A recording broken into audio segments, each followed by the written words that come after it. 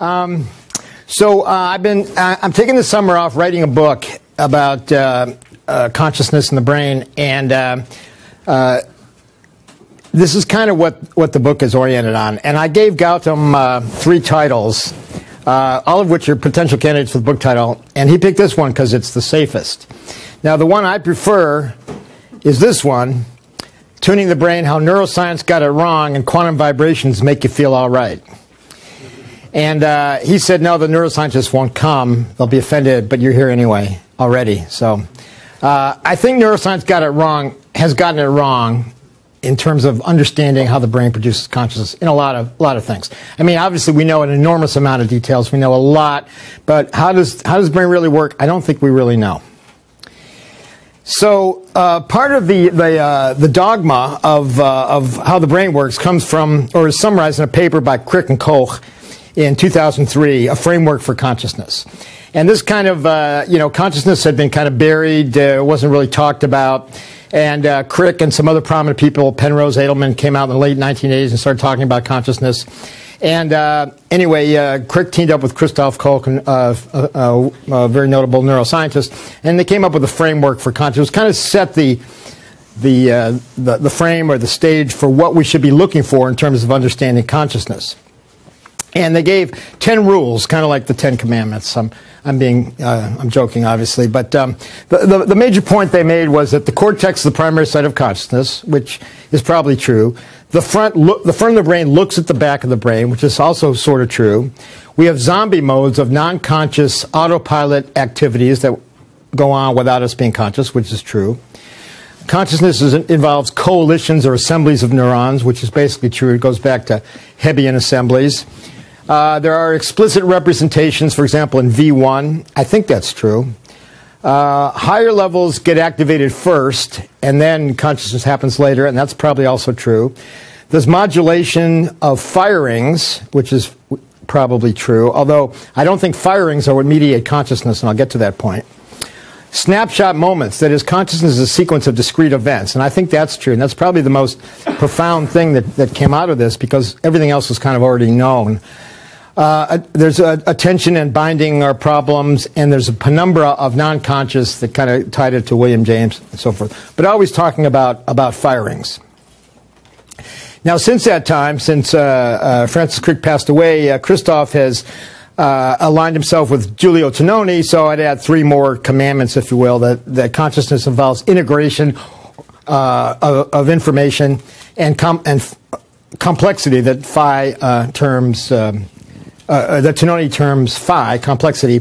And lately, Christoph has resorted to panpsychism. I think he realized that the computational approach didn't work and explain consciousness, and now becomes somewhat of a panpsychist in his recent book, Confessions of a Romantic Reductionist.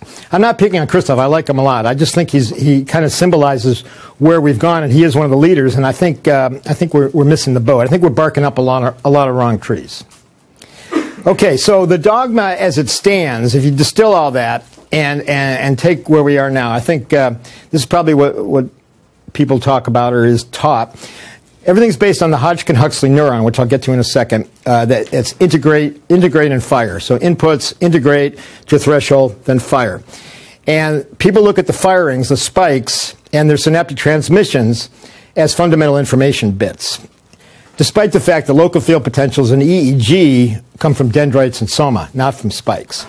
And local field EEG is the best marker we have of correlative consciousness, despite the fact that the emphasis is on spikes, because they're easy to measure. You can put them on sound and you hear bzz, that kind of stuff, and it's really cool. But consciousness may have already happened by the time the neuron fires. I think it happens, which I'll get to, in the dendrites and soma. Everything is based on the neuronal surface membrane potentials, mediating signaling, graded potentials in dendrites and soma, and the all or none action potential, EPSPs, IPSPs, and spikes. That is everything in terms of information processing, in terms of real-time cognition and consciousness in the dogma. Psychoactive drugs, anything that affects the brain, mood, consciousness, act exclusively at postsynaptic membrane receptors or channels. 5-HT, GABA receptors, dopamine, opiate, NMDA, et cetera, et cetera. Everything, all the drug studies are aimed at what receptors being activated. And I think they do bind to receptors, but they also bind inside the cell, as I'll show you. And that the neuronal interior, including the cytoskeletal microtubules, provide only structural, logistical support. They're skeletal structures and transport structures. Okay, so that's kind of the summary of the dogma where we are right now. Now, what does this not explain? What neuroscience dogma cannot explain? Well, consciousness, awareness, phenomenal experience, the hard problem. Okay, maybe I'm being picky because you can say, well, nobody can explain that. But I'm not sure that's true. I think that, barking up the wrong tree, for sure we can't explain it. Memory. Synaptic plasticity supposedly mediates memory, but membrane proteins which mediate synaptic plasticity are transient, hours to days, and they're gone. They're recycled. Yet memories can last lifetimes. Real-time conscious control, as measurable brain activity correlating with consciousness apparently occurs too late. So must be epiphenomenal and illusory, and I think that's not necessarily true. Single-cell organisms with no synapses, just one organism, swim, learn, and have sex without synaptic connections using their microtubules. If a paramecium is that clever, are neurons just, on-off states, 1 or 0? Mechanism of action for anesthetics and psychoactive drugs. People say this receptor, that receptor, but we don't really know. Treatments for Alzheimer's disease, traumatic brain injury, etc. We don't really have any good treatments. Every paper comes out and says this is going to help treat Alzheimer's, and of course they never do. And the possibility for non-locality, near-death experience, out-of-body experience, telepathy, these things are just say, no, that's impossible because the brain is a computer, blah, blah, blah. Well, how do we really know? There's certainly a lot of reports and this sort of thing of consciousness leaving the body. And the same, I don't claim any proof of any of this, but there's certainly a lot of reports. And the only reason we say it's impossible is because we have this dogmatic approach to the brain, which doesn't really explain anything important that I can tell, important in terms of consciousness. So we can't really say that there aren't these experiences. Okay, so the basis for the dogma is based on the integrate and fire Hodgkin-Huxley neuron, where inputs come into dendrites and soma, the cell body, from all these synapses all over here. It's integrated to a threshold, which when threshold is met, fires, and the signaling is by ions traversing, causing signals along, and then that goes all the way to the next layer of synapses, with about an 85% probability of releasing neurotransmitters to the next synapse. So integrate, fire, integrate, fire, integrate, fire. That's the basic model that we have for Hodgkin-Huxley neurons. You put all these together, and you have the brain as a computer. If you take enough integrate and fire neurons, put them together, you can make a computer out of it, something that looks like a computational system. And that's the model. That's what everybody's bought into. The brain is a computer. Neurons, firings are bits. Integrate and fire neurons. However, a couple problems. Number one, neurons aren't really Hodgkin-Huxley integrate and fire neurons completely. So, for example, this is from a paper by Nondorf et al. In 2006 in Nature, where here is what would be predicted by the Hodgkin-Huxley neuron, with the red being spikes and the gray being activity in the soma and dendrites. And basically, when it reaches a threshold about here, there's a very narrow threshold, and the spikes occur at an angle. And the reason is supposedly that they have to propagate along these ion channels in the axon initiation segment. That's why they're slanted. But there's a very narrow threshold. So when you reach the threshold, you fire, and that's a 1 as opposed to a 0. That's what Hodgkin-Huxley behavior is predicted to be. However, Nondorf et al. Put electrodes in cortical neurons in awake animals, and what they found was different. What they found was that the threshold was quite variable and also upright. So all the spikes happened, vertically at the same time, which means that these ion channels must have opened simultaneously, some kind of coherent opening. That's for the verticality. But most significantly, we have this very wide variability. Something other than the membrane potential is triggering the neuron to spike. There's some X factor. Yeah? What's on the y-axis here? Voltage, I think.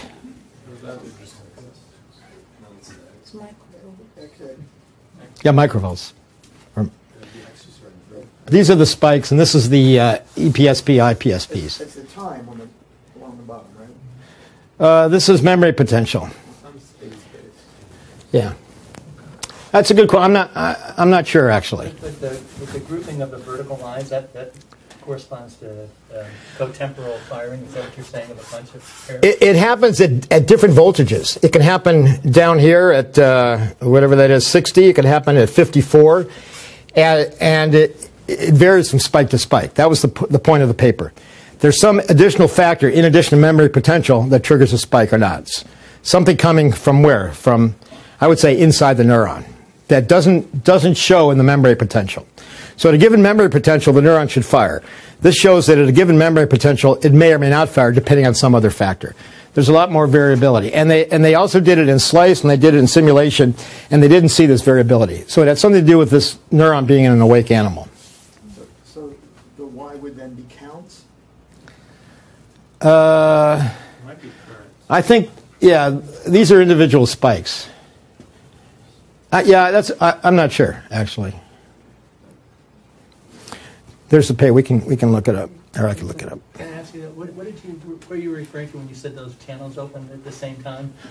Well, the Hodgkin-Huxley, the reason these are supposed to, it's slanted, is that this opens and this opens and this opens and this opens, so it's gradual. But what actually happens is, it looks like they're all opening, or a bunch of them are opening at the same time. Some kind of quantum coherence, maybe, which has been suggested for that. All right, so there's some additional factor. So if we put in a schematic, basically what it says, if we have integration over time versus memory potential, there's a very narrow temporal window and a very narrow voltage window for firing. But what is actually observed is that there's a very wide temporal variability and a very wide voltage variability that influences when there's firing. And what I'm suggesting is this is where consciousness comes in. When I say bing, that supposedly means consciousness. So this would be the strategic place for consciousness to come in and affect firing. Otherwise, we're in a deterministic loop. Everything is algorithmic, and well, besides no free will, we'd be automata. But if there's variability, this is where it would come in and strategically and logically affect behavior and activity by altering the threshold from somewhere. I'm saying inside the cell. Okay, so a couple of preliminary conclusions. Consciousness occurs in end integration, and with that I agree with Tononi, except then they bring in spikes, which integration has already happened. Consciousness causes deviation in Hodgkin-Huxley neuronal behavior. I think that's where we should be looking for consciousness. Where and how? Okay, so let's just consider sensory inputs, which go, visual or whatever, go to thalamus. And we know that there's basically 3 waves of activity, at least for visual consciousness. The first wave, primary, goes to V1, as Crick and Koch said, which is not conscious but may have a representation. And then there's a secondary wave, feedback, which goes to the front of the brain, prefrontal cortex or some other area. And then there's a third wave that goes from there somewhere else, various places, and that's conscious. We know that from a number of types of studies. So in philosophy, this is similar to the higher order thought theory, Rosenthal and Gennaro, that you need some kind of executive cortex feeding back to cause consciousness to happen.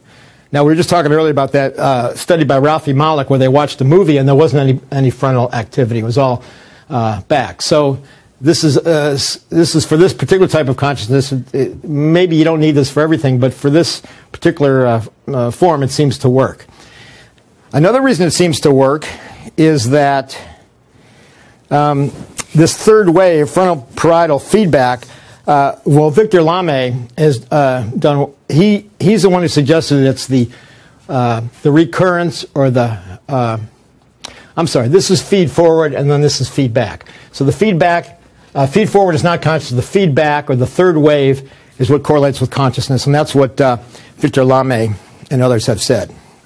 Now, also, George Mashour, who spoke at the Tucson conference, did a very interesting study. It turns out that all anesthetics, whether it's gas anesthetics, ketamine, propofol, the 3 basic types, the gases, propofol and ketamine, all act only on this third wave. It doesn't affect this. We get nice evoked potentials under anesthesia. It doesn't affect the feedback, the feed forward. It does inhibit this feedback, this third wave. And why that is really strange, because the neurotransmitters, the receptors, they're all the same for all three waves. But something specific about the third wave that seems to be relevant to consciousness. So the third wave, what happens when it gets to cortex? And there's also three waves. The primary inputs come to layer 4, and they travel along layer 4. And layer 4 sends inputs. This is supposed to be green, yellow, and red. It kind of looks the same. From 4 it goes to 1, 2, and 6. 1, 2, and 6. And then from 1, 2, and 6, we get this third wave that goes to the pyramidal neurons in layer 5. The giant pyramidal neurons in layer 5, whose apical dendrites go to the cortical surface and give rise to EEG. So we have this third wave also at the level of cortex. And this seems to be where consciousness is most likely to happen. I'm not saying it happens only in pyramidal cells, but if it happens anywhere in the brain, and it must, it should involve pyramidal neurons. It could involve others. Now, if we look inside a pyramidal neuron, which is the origin of EEG, we see microtubules. And here's the basilar dendrites, which are much bigger and may go out, and apical dendrites go to the surface. And here's the axon going down here.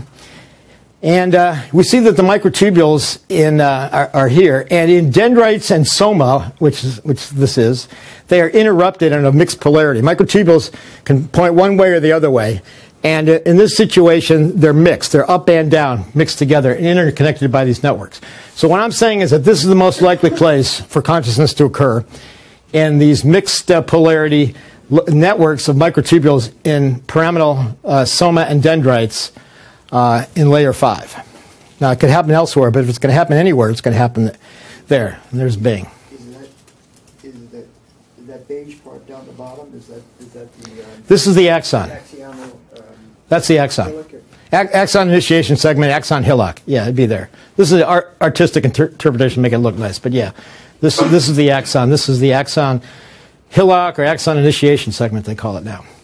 So is the Bing right above that? Or I'm saying Bing is a collective effect, yeah, and also probably out here through microtubules there to other neurons. And here we see the structure of the microtubule. We'll come back to that. So, yeah. Now, a couple points. First of all, there's no pyramidal neurons in the cerebellum. Tononi makes a big deal about his phi complexity model predicting that there's no consciousness in cerebellum because it's modular or something like that. But there's no pyramidal neurons in cerebellum. So if you say, well, consciousness primarily happens in pyramidal neurons, then that explains that. End integration and cortical pyramidal neurons are the most likely site for consciousness from the previous summary slide.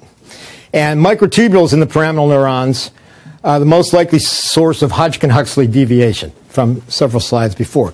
Therefore, microtubules in pyramidal dendrites soma are the most likely site for consciousness.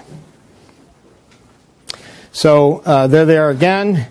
And I want to make this point that if you record from a single pyramidal cell, and Christoph Koch did this work, from the soma and the apical dendrite at the same time, there's this perfect correlation, despite this being quite far away, 50 microns. Is that right?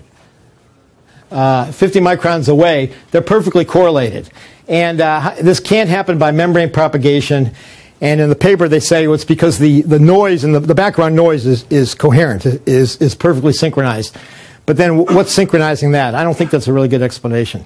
I think it could be coming from inside, but we don't really know. The point is that there's this isopotentiality in these cortical neurons. And they don't like to talk about this anymore. It's like an embarrassment. So the final point about this is that the Bing consciousness might extend from here through interneurons and basilar dendrites in this layer, and perhaps even up to the cortical surface, since there's isopotentiality, and other neurons. Okay, so what about microtubules? Now, the party line is that they are the structural support, they're the skeleton of the cell, and they provide transport. So here we have a neuron. This is from this paper here in Science a few years ago. And this is the axon here, and this is a dendrite, because you see it's going to branch. So let's say you're synthesizing something in the cell body that has to go to this synapse out here. How does it get there? Well, it's carried by these things called kinesin going this way and then dynein going that way. And whatever the cargo is needs to be delivered to a certain synapse, whether it's here, here, here, or wherever. And that means that it has to jump from one microtubule to another, because remember the dendritic microtubules are interrupted and mixed polarity. So it has to jump from one to another, and then it's going to come to this branch point. It's got to go, do I go right or do I go left? So how do the motor proteins know where to deliver their target? You know, imagine FedEx or something like that. What's their addressing system? Well, it turns out that tau protein, shown here in the red, which is a microtubule-associated protein, which is the protein that gets dislodged and hyperphosphorylated in Alzheimer's disease, is the traffic signal and tells the kinesin when to jump off and deliver its cargo. So the tau location on the microtubule is like traffic signals or instructions. So how does the tau know where to go and you know what to tell the kinesin? Well, the tau is binding at certain sites on the microtubule. So my argument is that the information is embedded in the microtubule that causes tau to bind at certain locations, and that's the coding for delivery of synaptic precursors for memory. And we know that if tau falls off, we get Alzheimer's disease. So Alzheimer's disease, you know, all the beta amyloid outside the neuron gets all the attention and the money, but the real problem of the neurofibrillary tangles due to hyperphosphorylated tau and destabilized microtubules inside the neuron. The beta amyloid plaques by themselves don't really cause any problems unless they really invade the synapse, and even that's questionable. The problem comes from the what's happening inside the neuron, the cognitive deficit. The exact same thing happens in something called postoperative cognitive dysfunction in anesthesia. If you have too many anesthetics, cognition doesn't quite come back. It sometimes takes a long time. Sometimes it never comes back. Maybe we're unmasking Alzheimer's. But it looks like anesthetics, serial exposures to anesthetics destabilize microtubules and cause this tauopathy. So it's the same disease, pretty much. So what about memory? I mean, we still don't know how memory works because the membrane proteins, these things, are transient and interrupted, being recycled by those kinines and kinesins. Dyneins and kinesins. So one of the things that happens in memory is calcium comes in and activates this calcium calmodulin, forming calcium calmodulin kinase 2, this hexagonal snowflake-shaped molecule, which then latches onto microtubules and distributes rapidly throughout the local network of microtubules in multiple neurons. And you can see that with immunofluorescence. Now, CAMK2, I might have talked about this last time, but CAMK2 is, you start with calcium calmodulin. Calcium comes in. So this is looking at it from the top, it's looking at it from the side. And it sprouts into this, nano robot, or whatever you want to call it, I'm not even sure, with 6 legs, 6 kinase domains downward and 6 kinase domains upward. And here we see the kinase domains on the inner part of the feet, or hands, or whatever you want to call them. And these things phosphorylate something. And whatever they phosphorylate, since they're being flooded into the synapse, from the synapse into the postsynaptic area, dendrite or soma, whatever they phosphorylate is a good candidate to store memory, because then they're going to get recycled. So what could these things phosphorylate that would make sense in terms of running the show, in terms of organizing things and encoding memory? Well, we published this in 2012 that the geometry and size scale of the CAMK2 perfectly matches the microtubule hexagonal lattice. And we also showed in the paper that the phosphorylation gets down to the specific amino acids in the tubulin that can be changed and alter the state of the tubulin and encode information to bind tau or to do whatever, to affect vibrations, as we'll get to. So it could be that memory is encoded in microtubules. I think it's really the best bet, because membrane proteins don't last long enough. Neurofilaments are possible. They're very long-lasting. But at least for short-term or medium-term memory encoding, microtubules, I think, are the most logical candidate. And here is we show the capacity for information storage, depending on the A lattice, B lattice. humongous amount of information capacity in just one little neighborhood on a microtubule. So this is where memory could be. Which leads to the general topic of information processing in microtubules, which I first published on in 1982, wrote a book about in 1987, and then started applying Froehlich coherence and working with physicists like Steen Rasmussen, looking at quantum coherence, or not quantum, but coherence of microtubules processing information like microtubule automata.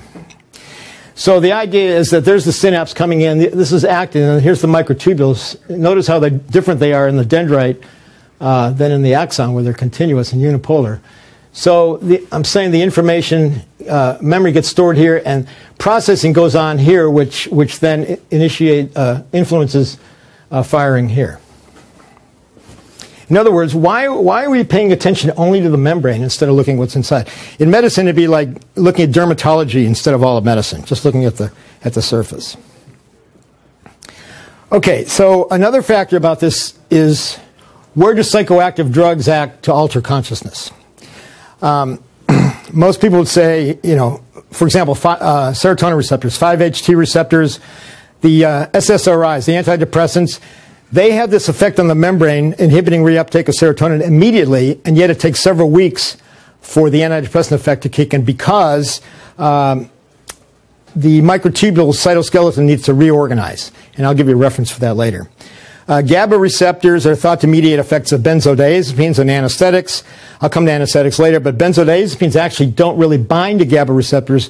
They alter slightly the binding of GABA to GABA receptors. The point is that all of these drugs are nonpolar, and they're going to get into the cell, and they're going to bind to microtubules also, in addition to anything they're binding to at the membrane surface, including opioids. Now, as far as NMDA, we'll come back to. So I'll just take these individually. I kind of said this before, but membrane effect immediate, but antidepressant effect takes weeks as cytoskeletal microtubules reorganize. There's the reference. GABA, they don't bind; they just alter the binding of GABA to the GABA receptor. And anyway, here's a GABA receptor, and here's the microtubule. So it's kind of like the GABA receptor is the tip of the iceberg of the microtubules anyway. So it's literally one big system. NMDA receptors, ketamine. Everybody's always wondered about how ketamine can do something to the NMDA receptor and yet and be an anesthetic and yet cause dissociation and hallucinations and people floating on the ceiling, and then they come back and they're perfectly fine. It's a great drug in anesthesia, by the way. And it turns out they also bind to microtubules. This is from studies looking for ketamine toxicity because it causes postoperative cognitive dysfunction. And it induces tau hyperphosphorylation in, that's a microtubule. It's kind of hard to see. It's kind of dark. But trust me, that's a microtubule. And it's all messed up if you give too much ketamine. So ketamine binds to microtubules as well as an NMDA receptor. Okay, now anesthetics. I'm an anesthesiologist. I make my living passing gas, as it were, putting people to sleep, waking them up. I've been doing it almost 40 years. And in my field, we still don't really know how anesthetics work, although it's looking like they're acting on microtubules, which is what you would want if you have a theory of consciousness based on microtubules. And they spare non-conscious functions. We do evoke potentials during anesthesia. The patient's unconscious, but their brain is receiving inputs. So where do anesthetics work? Well, going back over 100 years ago, these two guys, Meyer and Overton, showed that the potency of a bunch of gases, which are anesthetics, and they looked at different animals, mice, writing reflex, what concentration they would get back up and get off their back, and tadpoles when they would start to swim, all different animals, and they got the MAC, essentially the ED50, the mean alveolar concentration, the potency of the drug, and look for a whole bunch of physical parameters of what they would correlate, what the potency would correlate with, and they found that the potency over many, many orders of magnitude correlated with solubility in olive oil, of all things, gas partition coefficient. So methoxyfluorine is the most potent anesthetic. You only need 0.25%, halothane 0.75%, and then just go up and up. Nitrogen in many, many atmospheres. But it all correlates perfectly over many orders of magnitude with solubility in olive oil. Now what that means is if you ground up your body into different solubility parameters, polar, like blood, water, would be out here.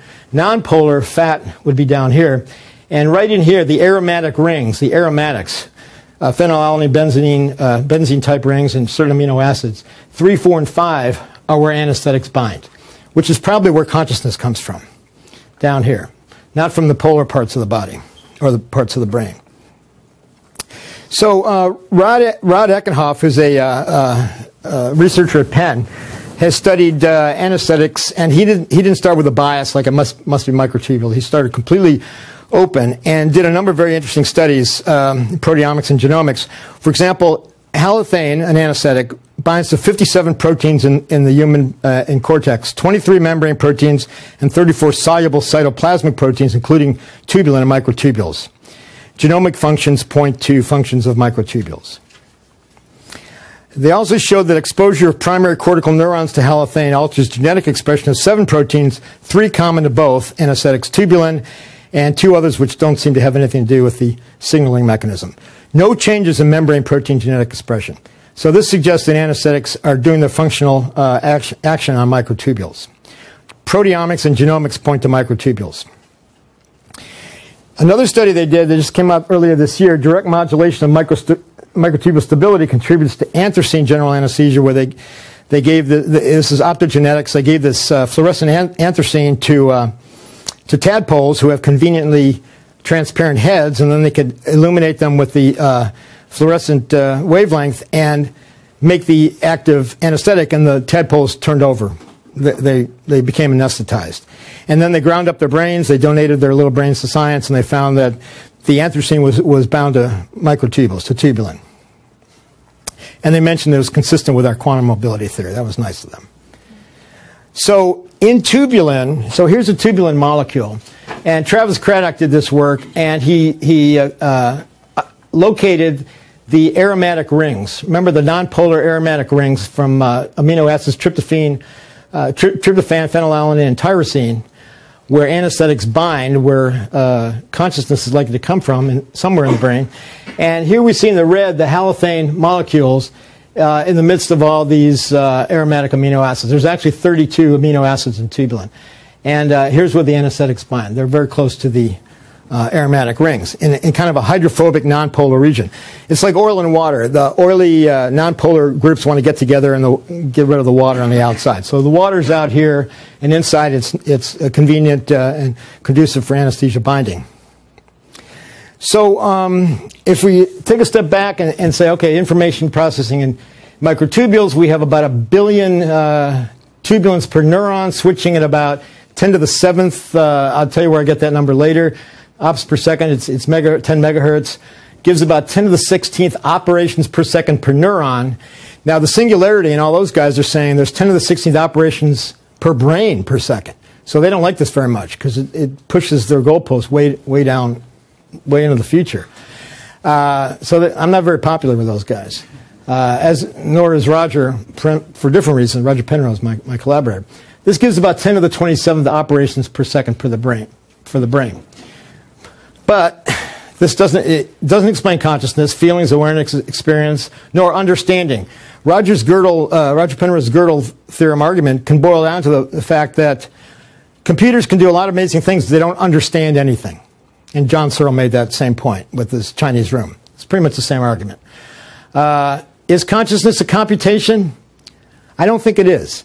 In fact, I'm coming around to the point of view that consciousness is more like music than a computation. I'm not quite sure what that means, but it's more like music. I'll just leave it at that. So where's the Bing? How do we get there? And so a little bit about the quantum physics. Roger wrote this book, and I've been studying microtubules for years, but in the early 90s, but didn't have a mechanism. It had a structure, but not a mechanism. He had a mechanism, not a structure. He basically said that quantum superposition is, I went over this last time, so I'm going to go through this quickly. Separation in underlying reality, like the multiple worlds. The separations are unstable and reduced by an objective threshold given by the indeterminacy principle. Each such OR event is accompanied by subjective experience, and the choices are influenced by Platonic values embedded in space-time geometry. So he did a very nice cartoon where matter is curvature in space-time, so a particle in 2 different positions would be curvature in slightly different directions. A superposition of the particle being in 2 places at once would be a separation in the fine-scale structure of the universe, like the multiple worlds hypothesis, except that these separations are unstable and after time t will self-collapse, and that's a moment of consciousness. I won't go into the rationale. Several books written about this, and it's kind of like Sherlock Holmes said, when you rule out the impossible, whatever's left must be correct, no matter how seemingly improbable. That's one way to look at it. But there's more to it than that. But I mean, Christoph's now a panpsychist, so if consciousness is a property of matter, I think it's more likely that it's a property of wave function collapse. Now, the Copenhagen interpretation of quantum mechanics of the consciousness causes collapse. This is saying that collapse is consciousness. When you have this type of collapse, by the indeterminacy principle, you have a little moment of consciousness. But they're very simple normally. They have to be organized or orchestrated to make full consciousness. These are ubiquitous. They're the same as decoherence, but the subjectivity lacks cognition or meaning. They're proto-conscious moments, but they're discrete snapshots, kind of like Christoph said in that article, like Whitehead occasions or Buddhist moments. So I think a lot of converging ideas give us that consciousness is a sequence of discrete events. And this is consistent with Eastern thought that proto-consciousness is everywhere. But how could these be orchestrated, occur in the brain and be combined or orchestrated into meaningful cognitive fully conscious events with rich phenomenology? Microtubules are the answer, acting as quantum computers. So we developed this theory, the orchestrated objective reduction theory, with a protein qubit and microtubules inside neurons. And first started in 1994, this was. There's Dave Chalmers on the far left, Roger in the yellow shirt. And the basic idea was in a microtubule you had a buildup of quantum superposition that reached threshold for collapse by E equals h over t. There's a moment of consciousness, and these selected tubulins then go on to trigger firing or not trigger firing, or store memory. So the basic idea, our original idea was, if you go back to this space-time qubit or quantum bit, we equated it to a quantum bit of a tubulin being in two different conformations and a superposition of both to build a quantum computer. It turns out you don't need this conformational change, and it causes trouble because it requires energy and generates heat. So in 2002, we switched to a more physiological, sensible idea that there's really dipole states along these, remember the aromatic rings can have dipole states in different directions, and a superposition of dipoles in both states. So I showed you this before, and this is very similar to what's happening in quantum coherence in photosynthesis proteins by exciton hopping. So in photosynthesis, plants collect photons and transfer the energy to make food through these multiple chromophores, which are essentially acting like the aromatic amino acids do, we claim, in tubulin, to get the energy over here. And the excitons occupy all possible pathways simultaneously to get there, which is why we have efficient food production while we're all alive today. Without it, we might not have life on this planet without very efficient photosynthesis due to this quantum coherence mechanism. And I think Bridget Whaley is here, maybe Fleming is too, here. Some of these guys are here at Berkeley.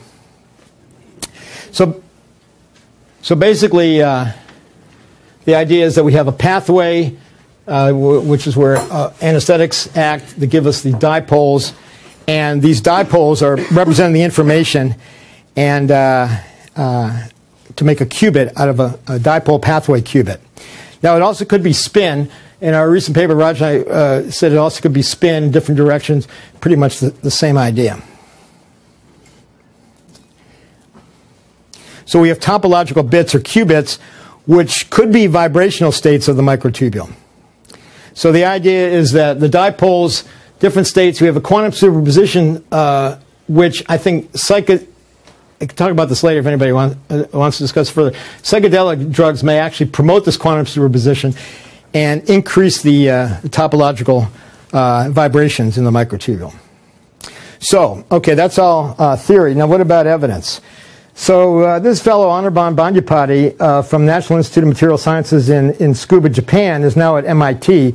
And in 2009, he began to do these studies of an individual microtubule, and he put 4 electrodes on an individual microtubule, 2 to stimulate and 2 to record. And if you don't stimulate them, they're conductors. But if you stimulate and sweep the frequency of stimulation, you find resonant frequencies. For example, at about 10 megahertz, 20 megahertz, down as low as 10 kilohertz, you can see the microtubule at the top. So at these particular frequencies, the resistance drops. Now it's not quantum necessarily, because you have a finite resistance between the electrode and the microtubule, but you get these sharp resonance peaks at specific resonant frequencies in megahertz, and there's a whole bunch of them. So this is an individual microtubules. You can show here's the resonance peaks here from about 10 kilohertz through megahertz through gigahertz, actually, in individual microtubules. He then, I forgot I got to show you this. Well, I'll come back to that. So he took these scanning tunneling microscope tips. So this is nanotechnology, where you can see atoms. You move with piezoelectrodes very slightly. And basically, electrodes normally used in physiology are humongous compared to this, which comes to a single atom tip. So you can insert it, say, up to here into the neuron, and it doesn't perturb the neuron. You get much sharper signals from what's going on inside the neuron. So he then, for example, could put 2 of these into a single neuron process, into one dendrite here, for example. And here's one that's actually broken. At the very top, that bridge is just a bundle of microtubules and actually recorded right from that, so you don't need the membrane. And, okay, that's what I want to show you, so forget all this other stuff.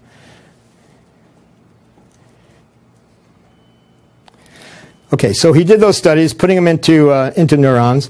And these were from individual microtubules, and then he got, this is from from microtubules inside active neurons. These are in culture while the neurons are firing, the membranes are depolarizing.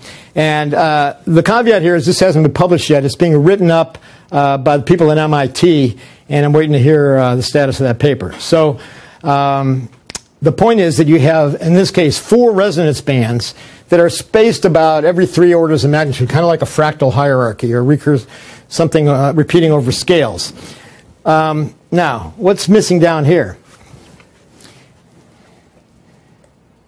Well, I'll come back to that point. So by theoretical predictions, let me go back. So we have 10 to the third, 10 kilohertz, which gives 10 to the minus 4th seconds coherence time.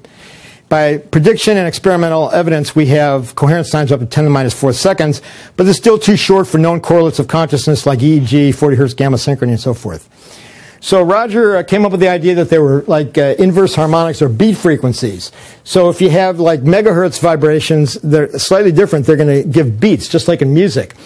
And here we have like 800 versus 840. It's too hard to make this megahertz. And you can see that you get beats at 40 hertz. So in our most recent paper, Roger Penrose and I suggest that EEG is a tip of an iceberg of a fractal hierarchy of dynamics that goes into kilohertz, megahertz, gigahertz, maybe faster inside the neuron in the microtubules. And that what we see as EEG is a tip of an iceberg of this fractal hierarchy. So here I've taken the previous slide and I've just put in the EEG spectrum. And you could imagine it would go negative like these, but it's not how it's recorded. So this is just the EEG spectrum. You see it fits fairly well as a 5th resonance band of what's going on. So I think activity relevant to consciousness goes from gigahertz, megahertz, kilohertz, up into hertz in EEG. So consciousness occurs across scale, and as I said before, it's more like music than computation. And if megahertz quantum vibrations and microtubules mediate consciousness, then applying megahertz vibrations, for example, ultrasound, to the brain should affect mood. And we heard Sterling talking about that before. So I was talking about this with my colleagues, and I said, we should really try this on chronic pain patients who are depressed, see if it affects their mood. And they said, we're trying on ourselves first. It's your idea. You got a shaved head. You're first. So there I was. And actually, I tried it myself first. This is a follow-up. And I gave it to I put it here for about 15. This is an ultrasound machine we use in the OR. And it gives imaging, because what happens, the waves go in, they bounce back, and this receives it. And so there, the thick line is my skull, and you can see the layers of my frontal and temporal cortex. It's a lousy imaging device, because it's got to go through the skull twice to get the picture. But it's approved for imaging, which is how we got it approved through the IRB, because it was already approved for brain imaging.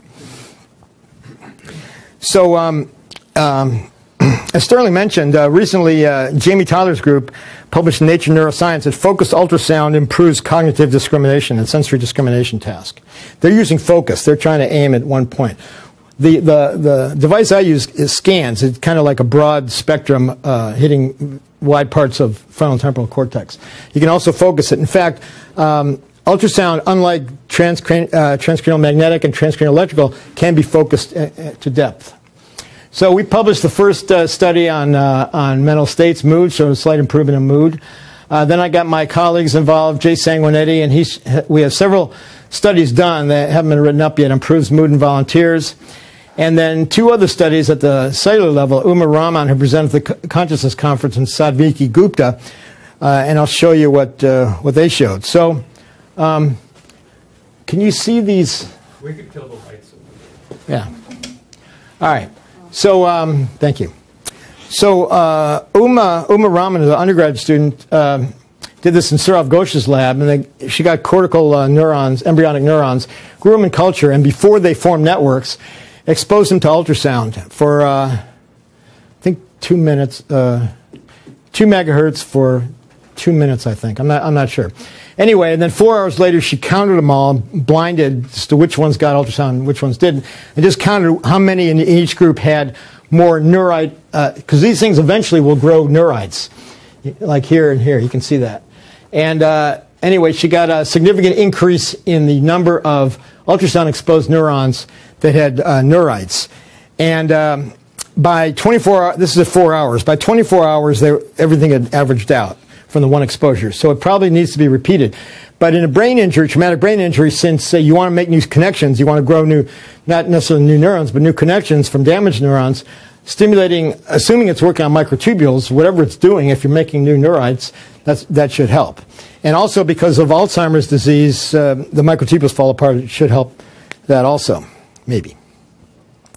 Now, about Alzheimer's, Sadviki Gupta did a study on polymerization, microtubule assembly, and with and without ultrasound. And you can't do it in the device because you can't put the ultrasound in the spectrophotometer where you measure. But they figured out a way to do it, and then then checked afterwards, and the sample with the ultrasound exposure stayed fairly constant, whereas the sample without ultrasound exposure started to decay or to depolymerize, suggesting that the ultrasound stabilized the microtubules and promoted microtubules as opposed to disassembling.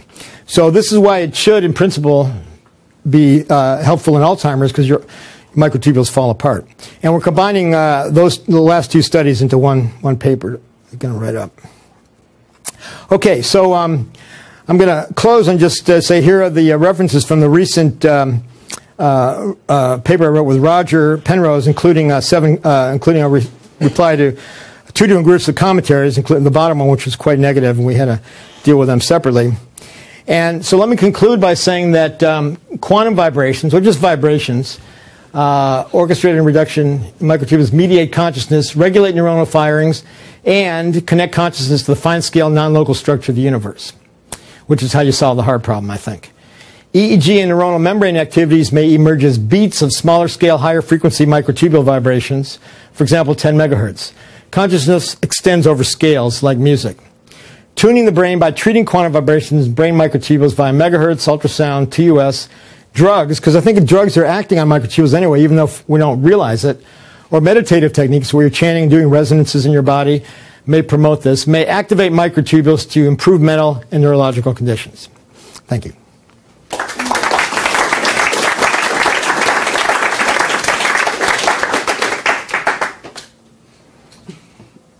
When you say microtubules are in like a quantum superposition of states, do you know like how robust those superpositions are to noise? Because I know from like a physics background, it's really, really hard to get something into decoherence, a superposition state. So do you have any idea of like what the time scales are? Well, we know that quantum coherence time is 10 to the minus 4 seconds. from honor bonds, because so we know it's at least a 10,000th of a second. So in 2000, Max Tegmark published a paper that was kind of an ambush. I think he was out to get Rogers, kind of like a Wild West gunslinger shooting for Wyatt Earp or something. So he wrote this really stupid paper in Physics Review E that said that, on the surface it attempted to prove the obvious. The microtubules are too warm, wet, and noisy for quantum coherence. And he came up with this, so here's his decoherence formula. The coherence time is going to be equal to, notice the temperatures in the numerator, which doesn't make sense, because as the temperature goes up, this should lengthen. But he calculated 10 to the minus 13 seconds decoherence time. Way, way, way too short. However, he made a couple mistakes.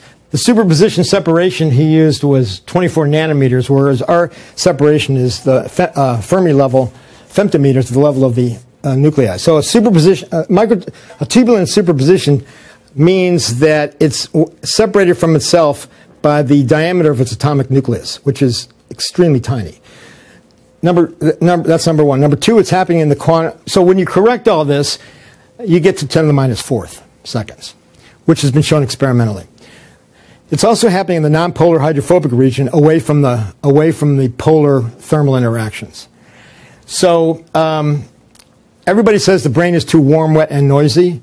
It's not too warm because we now know that there's quantum coherence at room temperature, Bose-Einstein condensates, photosynthesis.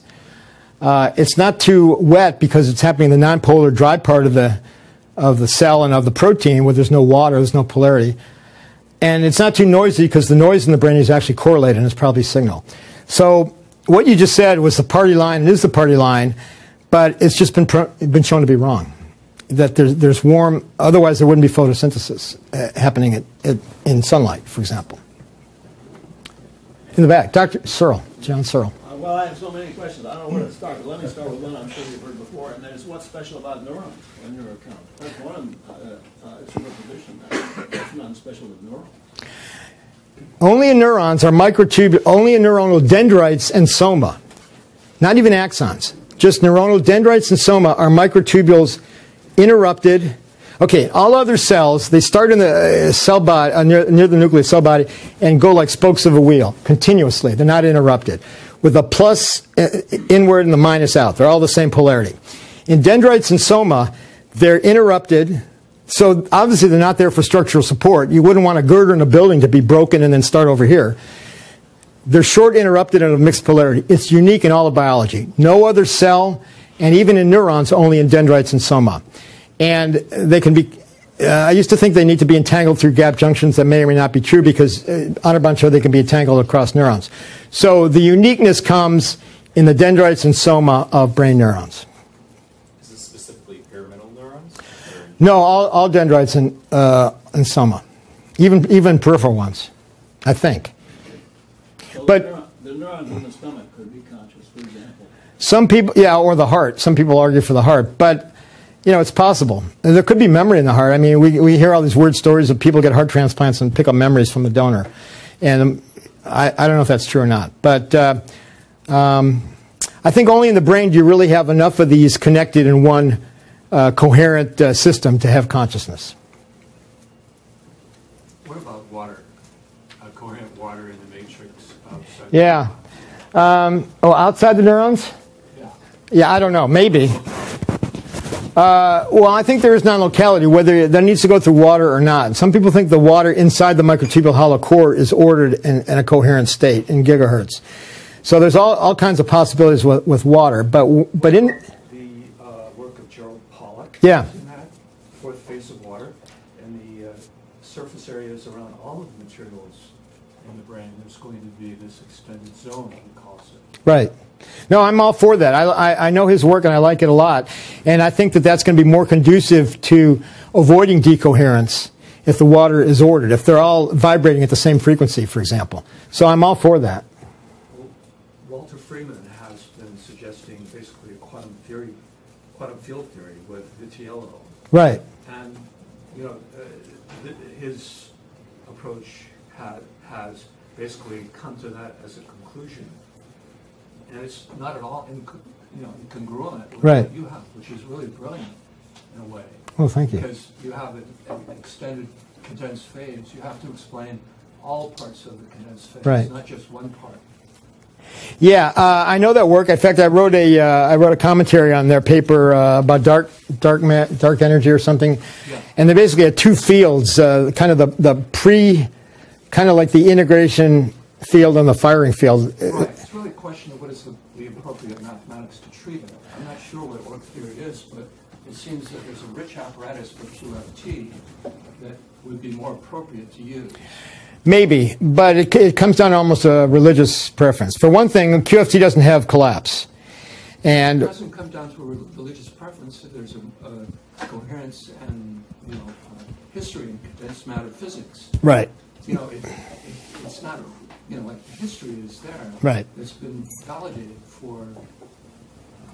no, there's no problem. I have no problem with quantum field theory, but there's no collapse in quantum field theory. And being Those phase transitions that well, you could say that. can be integrated, and I think Vitiello and others have been talking about that. Vitiello had a fractal analysis of phase and time just 3 years ago. Yeah. And he's also talked about microtubules and dissipative dynamics. And I just saw him at the Tucson conference. No, I'm all for that. I guess the only difference, the difference would be, we're pinpointing in the microtubules in these quantum channels, we're calling them, inside the microtubules. With the pathways I showed you would correlate with specific vibrations. So, for example, around one helical pattern would be 10 megahertz, another one would be something else. So the pathways can correlate, which means that experimentally what we want to do, and I hope to do this next year or two, or hope Honorbound does it, is give anesthesia to these neurons and with the intraneuronal scanning tunneling probe to see if the high-frequency vibrations go away. And also to give psychoactives.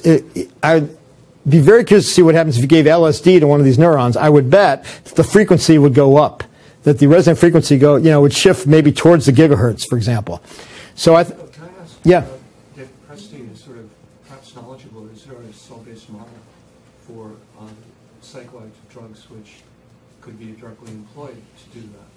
Well, I think the idea that internal binding of various drugs to microtubules is a great, wonderful and eminently testable hypothesis. So more power to Yeah. you for But is there a doing that. cell-based asset?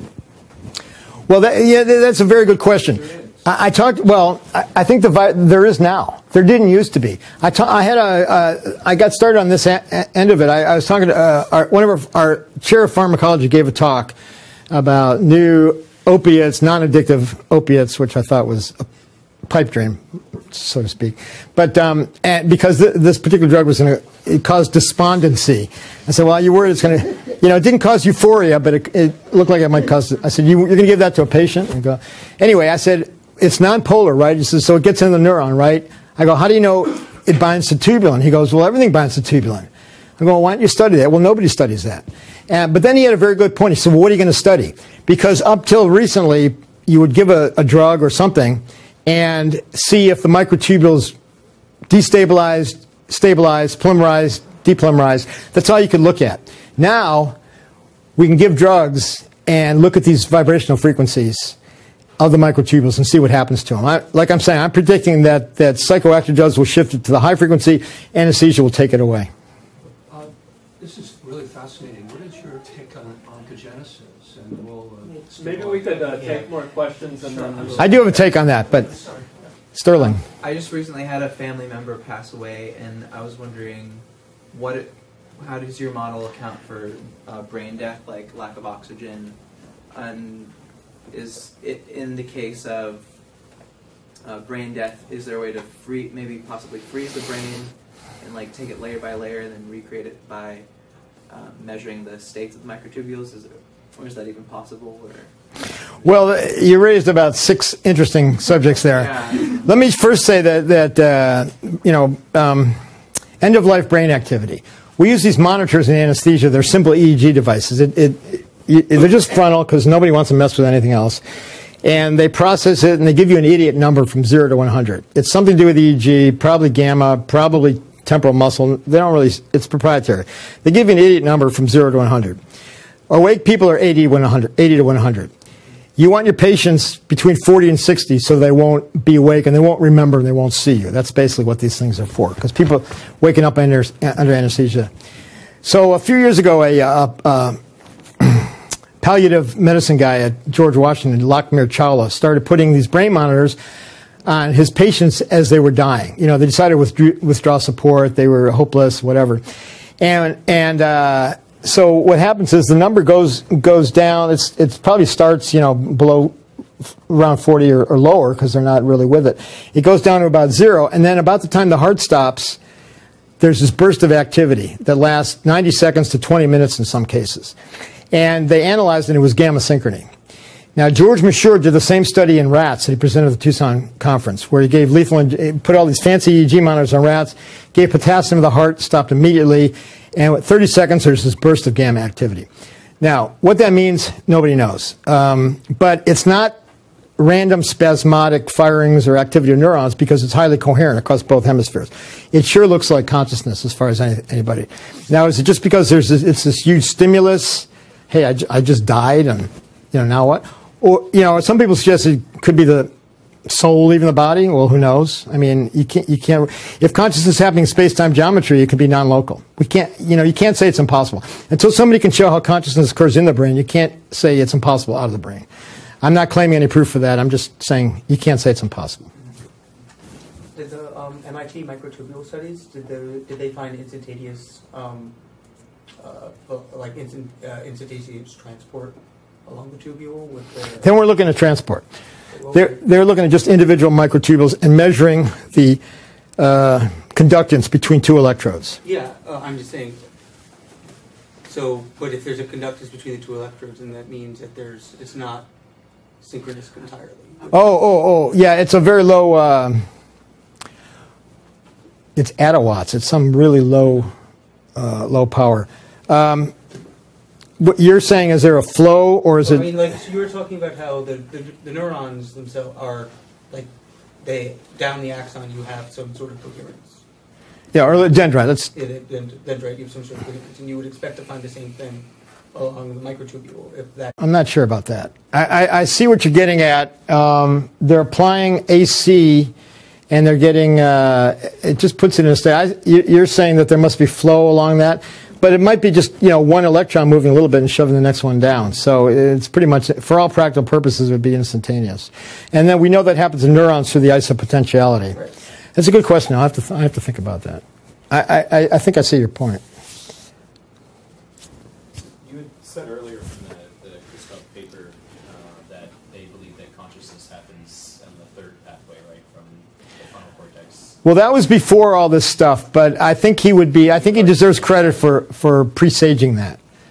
Okay, but you would argue against that consciousness is happening through all those loops? No, I think it's in the third wave. I think if you think about, you need time to build up to reach threshold for self-collapse. It's an interesting question, but I think it's probably happening in the third wave. Because those microtubules and those neurons are present the whole time. Right, as they are in every other cell. So why aren't they happening in one or two? I don't know. That's a good question. I think for some reason, maybe you need to get to the pyramidal cells. Maybe you need the... pyramidal cells in B1, right? Like early visual cortex, there's pyramidal cells. Yeah. And they're constantly receiving input. So why isn't there consciousness there? Why does it have to go to prefrontal cortex first? Well, I don't know the answer. That's a very good question. I've thought about that. But by E equals H over T, you need a significant amount of time. And or even if it's B frequency, so you need enough time to reach threshold for self-collapse. But that's a good question. I don't have a good answer for it. Okay. I'm thinking about it. Time is kind of continuous, right? Like we're constantly receiving. What is that time with respect to? Like enough time from what? From onset of stimulus, or? All right. So if you see me, and by the time it goes to the back of your brain, the front of your brain, and then projects to the third area, that's probably going to be 300 to 500 milliseconds. But yet you may respond to me at 100 milliseconds, which is taken to mean that your consciousness is epiphenomenal and illusory. The only way around that is to have this funny backward time effect that Benjamin Libet discovered in 1979 that's been rediscovered over and over again, but which the neuroscientists, including Christoph, who found it in his own study but discarded it, this funny backward time effect, which can give you, send information backward in time so that you can respond consciously in real time. So even though the activity that tells you what to say, it hasn't happened yet, it's sent backwards in time. Now, this backward time effect can only happen in quantum mechanics, quantum physics, and it could happen in the brain. I have another paper about that called How Quantum Brain Biology Can Rescue Conscious Free Will, which shows how backward time effects is necessary for real-time conscious control. I don't think you answered his question. The question is, if the microtubules in V1 are firing continuously, then there's a continuous passage of time right there in V1. Why isn't it conscious?